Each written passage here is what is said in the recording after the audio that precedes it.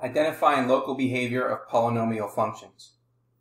In addition to the end behavior of polynomial functions, we are also interested in what happens in the middle of the function. In particular, we are interested in locations where graph behavior changes. A turning point is a point at which the function values change from increasing to decreasing or decreasing to increasing. We are also interested in the intercepts. As with all functions, the y-intercept is the point at which the graph intersects the vertical axis. The point corresponds to the coordinate pair in which the input value is 0.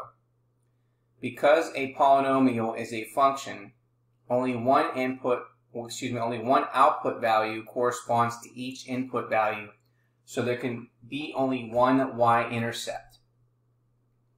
The x-intercepts occur at the input values that correspond to an output value of 0.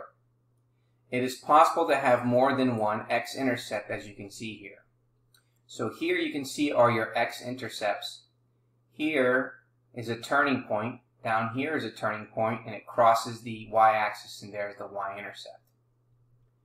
So, a turning point of a graph is a point at which the graph changes direction from increasing to decreasing or decreasing to increasing. So in this one here, we're increasing, there's a turning point, now it's decreasing. If we come down here, we're going to have another turning point, so it's decreasing and then it's going to increase. The y-intercept is the point at which the function has an input value of 0, and the x-intercepts are the points at which the output value is 0.